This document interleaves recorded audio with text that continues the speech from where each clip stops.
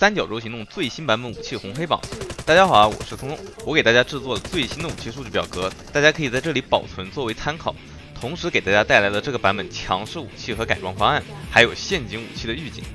新版本新登 S 级武器 AUG， 这个版本伤害从30加强到了35，秒伤直接抬到了步枪第5。当然，光靠秒伤是不够拍 S 的，这枪强在基础属性极高，各方面都超过了50以上，稳定性良好，同时射程也是极度占优势，可以说是30米开外没有步枪对得过这玩意儿。当然，用红点镜打大坝也不是不行。新版本非常全能的步枪，越远越强。改装配件如下：这把枪改装槽位较少，一体式消音器呢目前还是不消音。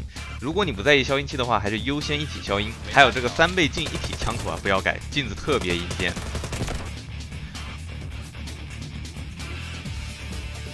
这是另外一种便宜的改装方法，只要14万，很稳定也很不错。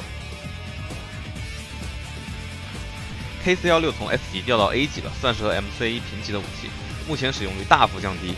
这个版本大砍了射程和后坐，特别是射程基础只有27，对比之下就是一个近战版强化 M4， 而且衰减特别离谱，50米开外的时候衰减伤害就来到了 0.6倍，即18伤害，什么概念呢？全距离都没有相同定位的 K15大，所以这个版本玩416为什么不直接玩 K15呢？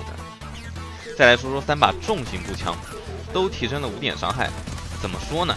加强是好事，可以玩了，但后坐力这块还是硬伤，而且除了 RCX。SCAR 和G3的秒伤也仅仅是步枪及格线，而且越级磨加很慢，有更强的 AUG 作为选择，还是不推荐玩这3把战斗步枪。0号大坝最强 S 级武器 K15， 无敌强，游戏内最高秒伤，这枪玩过的人都知道，不叫轮椅。我就搞不懂了，凭什么别的高射速冲锋枪只有17米射程，你个维克多倒是给我28米？不多点评了，加入就完事了。不过这枪的专属配件很贵，2专属加枪本身就30万了，这是我推荐的一套改法，满改30万，很不错。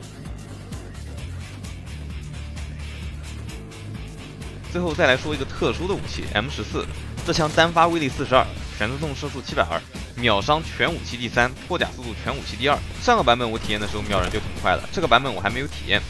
后坐力比较跳，大家有想法的话可以试一下，我感觉应该比较厉害的。最后呢，视频里面一些没有提到但是也没有改动的武器呢，还是原来的强度，比如 H12 S-War 这种。这个视频就到这里了，有什么疑问的话可以在评论区再问我。喜欢视频的话别忘记给主播来一个3连点赞，拜拜。我这撸的是个鸡哥男。